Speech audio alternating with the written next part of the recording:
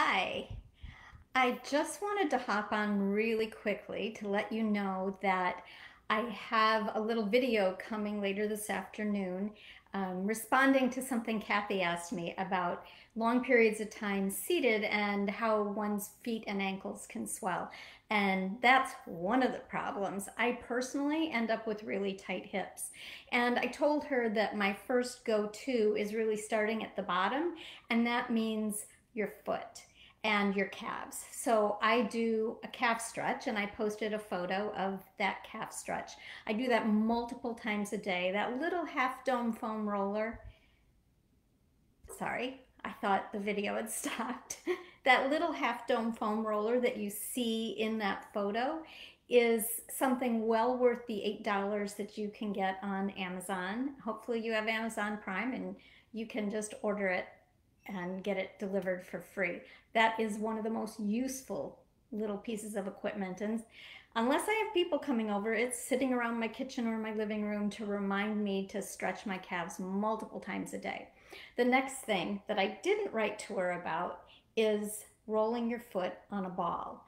And you can do this while you're seated. So I did tell Kathy, get up every 20 minutes, meaning set a timer. Every 20 minutes, get up and walk for a minute. You really need to get circulation going. When you get swelling in your ankles, it's because there isn't a circulatory measure to get the blood flow going back up. So our lymphatic system is part of what clears the fluid, and if we're seated, there isn't pumping at the ankle going on from walking, so you're not going to be moving anything around. So that's number one, is get up and walk around every 20 minutes. Number two, or previous number one, is the calf stretch. Then we come to the balls. I love this little ball with the spikes, and you can again Google it and find it online, and I roll my foot on the ball. So that means I'm taking my foot on the ground and rolling it around.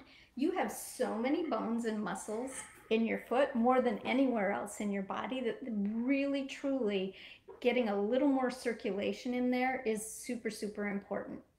And now I have a little surprise to reveal. So there are balls that look like this. They can be yoga tune-up. They can be pinky balls. You can get them sometimes at the dollar store. They're solid rubber balls. I've been looking online trying to find a promotional solid rubber ball because I'd like to send everyone who joins Short and Sweet with Sarah 2 solid rubber balls. I use them a lot in my videos. And you can use these at your desk to roll your foot. I'll later this afternoon show you a whole little routine for warming up your foot, getting your foot reactivated after you've been sitting for a while. This can just become one of those stacking your life type habits. I find that this spiky ball doesn't roll away from me quite as easily, but these feel a lot nicer. So I like to use these. I have it under my foot. I'm just rolling around. Yes, my right foot, because I'm right dominant, is a lot easier to roll around than my left, but this is one of the things that I do.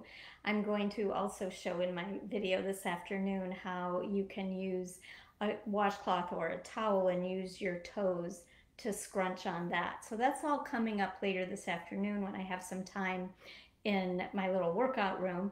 But I wanted to give you a heads up on all of these things and let you know that I will hopefully be sending all my members these little balls come hell or high water. It will happen. I will find the right one. I want the ones with density. So stay tuned. And Kathy, we're going to make sure you get some balls under those feet.